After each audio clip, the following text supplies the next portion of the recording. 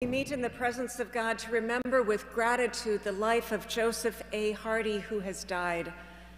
We meet to commit Joe and ourselves to God.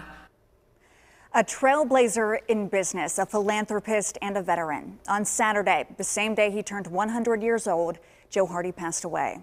Today, family and friends said their final goodbyes to a man whose zest for life spanned a century. Surrounded by members of his beloved family, remembered, revered, and eulogized by his closest friends.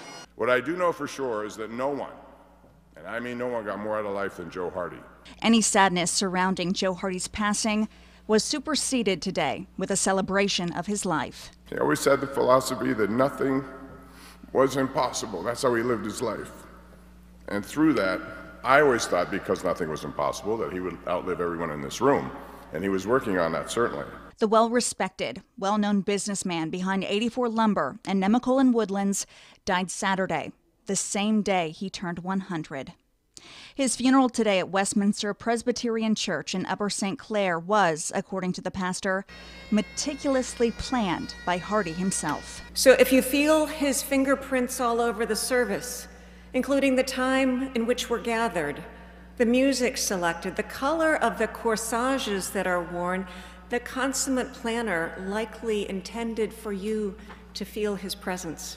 A World War II Army Air Corps veteran, Hardy's send-off was sealed by full military honors, as well as a simple request from those who knew him best. So out of respect for Joe, I think make it a point today to hug somebody you love, and if you're so inclined, pick out one of these bad boys. Pour up a glass of your favorite beverage and raise a toast to Joe Hardy, a man who was no ordinary Joe. He was an extraordinary Joe. Thank you. Quite a guy, quite a life. According to his obituary, in true Hardy fashion, the centenarian passed away at his home in Farmington, surrounded by family with a cigar in hand. He is survived by his 8 children, 15 grandchildren, and 3 stepsons.